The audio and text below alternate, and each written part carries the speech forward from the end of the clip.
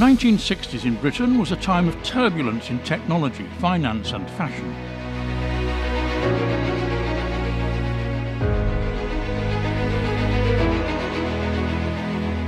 In architecture, it was a decade of demolition and concrete cubes. Up went the sort of buildings that nostalgists blame for ruining their towns. Modernism, that had arisen in the work of Philip Johnson in the early 1930s, had come of age. It was form following function with minimal ornamentation. In Europe, Walter Gropius and Le Corbusier were the pioneers of the movement, with the latter having a profound impact on the design of many public housing schemes in Britain.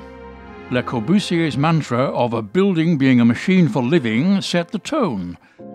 Modern materials became available: reinforced concrete, steel frames, curtain walls and ribbon windows were strong features. Berthold Lubetkin from Tbilisi, Georgia, practiced in Paris in the 1920s but moved to London in 1931. He is best known for Finsbury Health Centre, High Point Housing Complex and the London Zoo Penguin Pool.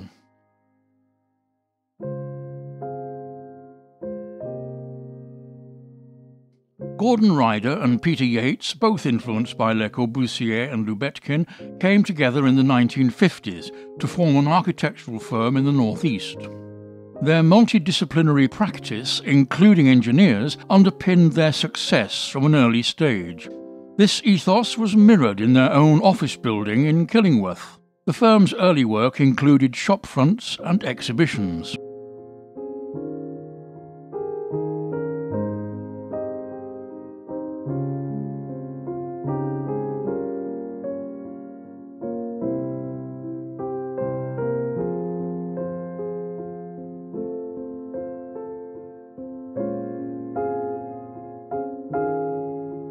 Builder James Liddell commissioned 4 11-storey blocks of flats at Whitley Bay. Beacon House, completed in 1959, was the first of the 4. It contains 44 flats in this seaside location. It was the first multi-storey block of flats in the northeast. The other 3 blocks were never built. The Ryder and Yates signature horizontal window strips with casements extending to the corners of the building are in evidence. Otherwise, blank wall areas are treated to a modern Greek key tile decoration, visible for miles around.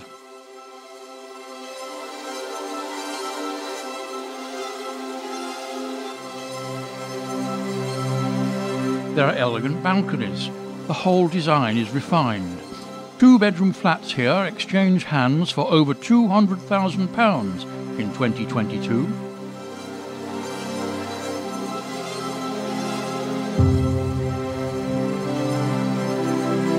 The firm's big break came in 1962, when Newcastle Council planned a new housing estate adjacent to Kenton Bar. Ryder and Yates needed to try out some ideas that they had developed from their work in Peterlee, and designed a small-scale housing scheme next to the West Road Crematorium. St Cuthbert's Green is a complex of 22 dwellings featuring 4 of the 8 housing types chosen for Kenton Bar. As built, these homes had flat roofs, but maintenance troubles led to the council replacing them with the more traditional but incongruent pitched design. St Cuthbert's Green received the plaudits and awards, whereas Kenton Bar was more representative of the firm's design philosophy. The Kenton Bar development lies on a north-sloping site with views to the Cheviot Hills. The vehicles are routed around the edges with pedestrian access within. The dwellings are a mixture of houses and flats, with communal greenery to the fronts and private rear gardens.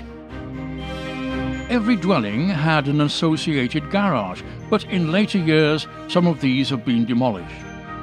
The central community focus was the shops and leisure area where the famous pyramid stood, with an associated water feature.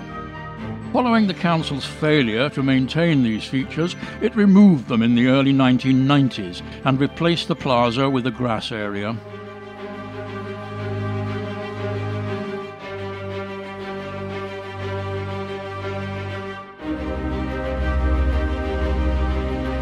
problem of natural light in dwellings on a north-facing slope was solved by these roof lights, flooding the stairwell with sunshine. Due to cost implications, this feature was omitted on all but the southernmost range. The rectangular and cube shapes reflect Le Corbusier. The response to the topography is in the manner of Lubetkin.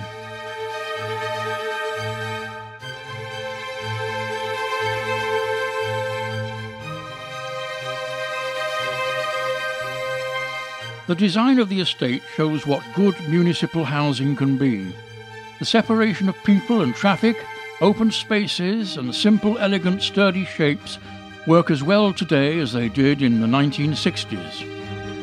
70% of the dwellings are now in private ownership.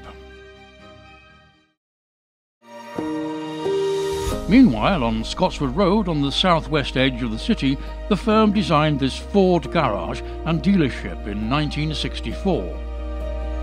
The riverward slope means that workshops could be accommodated below the showroom in a two-storey design.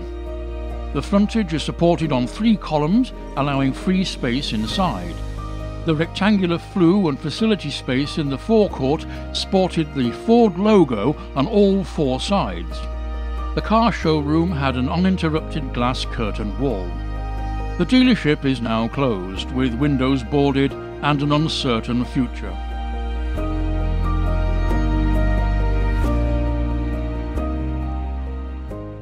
The next major commission was for the Gas Council, formed to oversee infrastructure spending to secure nationwide gas supplies.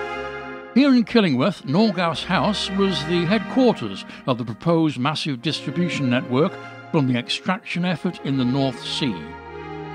Built in 1965 but now demolished, its sweeping lines and low profile set the template for much further work. The nearby Gas Engineering Research Centre, completed in 1967, was where the national pipeline was designed. Its distinctive sloped arch entrance, a device shared with Sterling Organics in nearby Dudley, and inverted cone storage tanks on the roof make this a memorable building. British Gas vacated the site in 1995, after which North Tyneside Council took residence. Built around the same time, Killingworth Township Citadel was the central shopping and commercial centre. It was connected to the residential towers by elevated walkways. The place resembled a prison rather than a castle, and it was demolished in 1987. This 1974 build for Newcastle Council became the Salvation Army Social Services Centre on City Road, to the east of the centre. Here, the irregular facade disguises the institutional function of the building.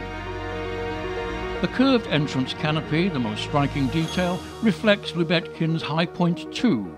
The superintendent's penthouse flat is covered by an arched parabolic roof, another nod to Lubetkin. This Grade 2 listed building was vacated in 2014 and has remained empty since then. It is on the City Council's for sale list. Perhaps the most imposing extant Ryder and Yates structure in Newcastle is their 1974 Mere House in Ellison Place. The name derives from the initials of the founders of the charity owner, Mungo Campbell, Esther McCracken and Alistair Fife.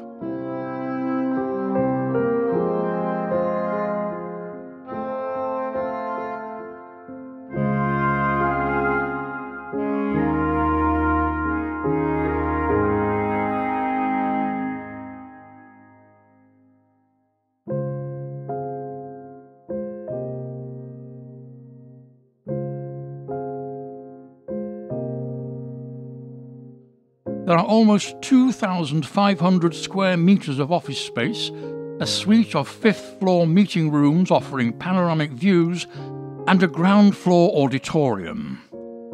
The cafe, situated next to the entrance, is a convenient meeting place in the bustling city centre. 1981 saw the local commercial TV channel Tyne Tees Television expand its premises to cater for the newly created Channel 4. Ryder and Yates designed this new build extension, Studio 5, with its iconic entrance canopy, nicknamed The Tube, which gave its name to a weekly popular music and culture show. Following several acquisitions, mergers, and the creation of the nationwide ITV studios, this facility became surplus. The news and continuity moved to a Gateshead site in 2005, with this building being demolished in 2010. The Armstrong-Whitworth Armament Works had existed on the banks of the River Tyne, west of the city, since 1859, but was much expanded by the needs of the First World War. In 1927, it merged with the Vickers Engineering Company and expanded along the riverbank, employing over 60,000. In 1982, Ryder and Yates designed this new tank manufacturing shed. It required unencumbered internal space for flexible use. Wide access points and roof glazing were also significant features. The Defence System factory closed in 2013. Today, the factory houses Reese, a group of engineering companies offering road repairs, sheet metal fabrication, landmine clearance machinery, and armoured vehicle protection systems.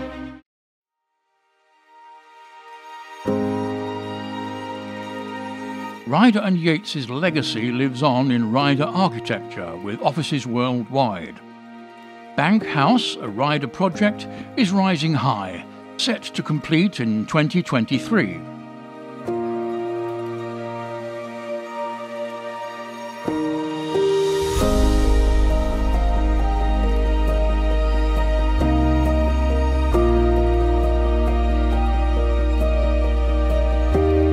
Good architecture cannot be a slavish imitation of the past, but must be a statement for the future. Machines for living, working, enjoyment. It is places carved out of empty space for people. Lubetkin said that one can't untangle the rational and the poetic within the aspirations of modern architecture.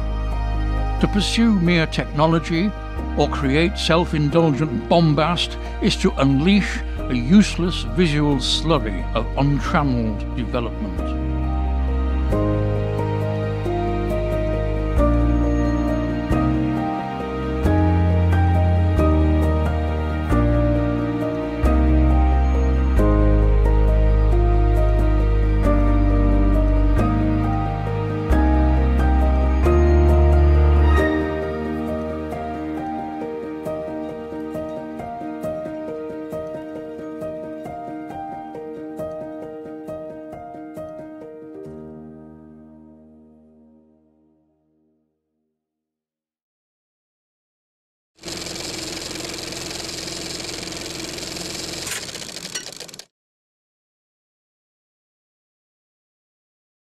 Watch some more from Radio Jonaphone.